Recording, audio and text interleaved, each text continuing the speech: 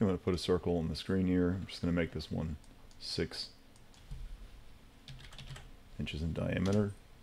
And rather than offset this, just because the offset adds some complexity to the shape, I'm going to copy this and just paste it over here as an example and make this 1/4 of an inch larger.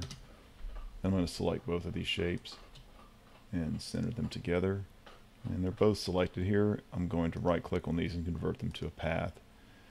Once I convert them to a path, let me just show you here that you can see how this shape is built in its path and its lines. And you can see those points here.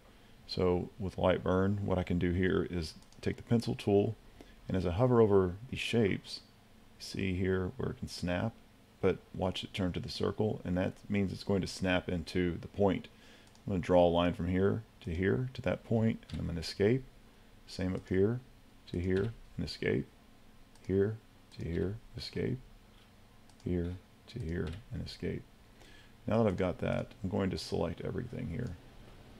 Then I'm going to go to Arrange and break this apart. And by doing that, I can now take these two pieces. I'm going to just pull them apart so you can see that. These two here. And let me put that back here. And I can take these and move those here. Take these, and you can see that there, and then take this one here, move it here, and now I can just once again take my pencil tool here, escape, here and here, escape. Alright, and if I want to join these together, I'm going to just select all of that and then do an Alt-J.